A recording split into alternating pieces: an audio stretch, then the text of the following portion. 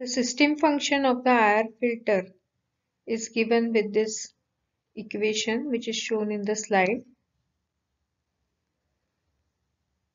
where AK and BK are the filter coefficients. Now if we quantize this coefficients to a finite number of bits, maybe 8 bits or 16 bits, what will be the quantized transfer function? It will be like this, because the coefficients are getting quantized. That is why I have replaced BK with BK quantized and AK with AK quantized, where BK quantized is equal to the original BK plus the deviation of a variation in that BK due to quantization, and AK quantized is again AK plus delta AK. Now when we quantize this filter coefficient due to the limitation of the register capacity, what will happen? The position of the poles and zeros of the system function in Z plane will change. Now, when the position of poles and zeros will change, the filters may become unstable. There will be sharp transition widths, and poles will become close to the unit circle. If the poles of the original transfer function are close to the unit circle, then the poles of the quantized system function, they may lie just outside the unit circle. So when the poles are outside the unit circle, the system will be unstable.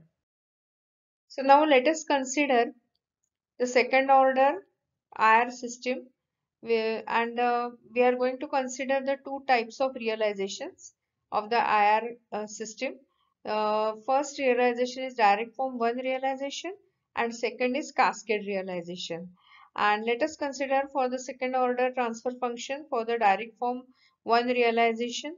It is h of z, that is equal to 1 upon 1 minus 0.9 z raised to minus 1 plus 0.2 z raised to minus 2. And the system function for the cascade realization is in the factored form. Now let us quantize the coefficients of this system using 4 bits.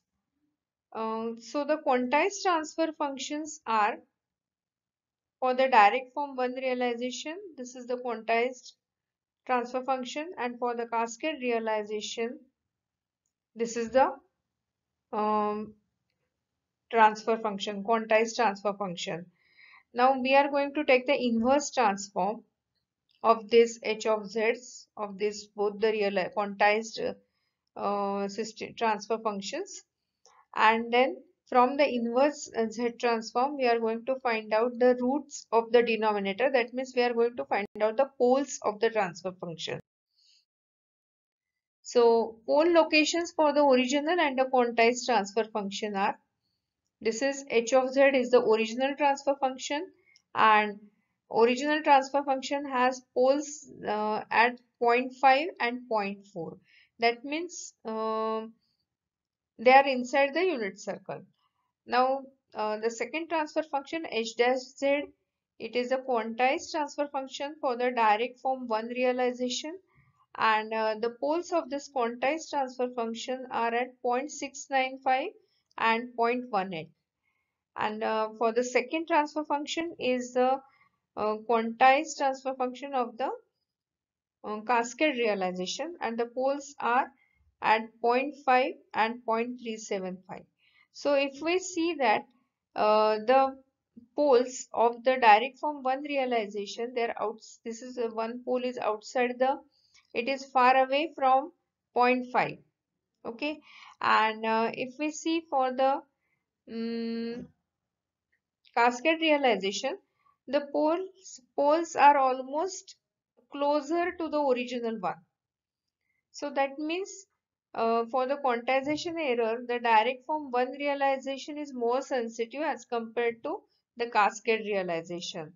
So let us conclude.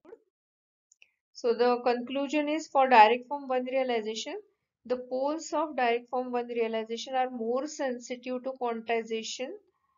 The frequency response of the filter and its stability may get affected due to shifting of poles.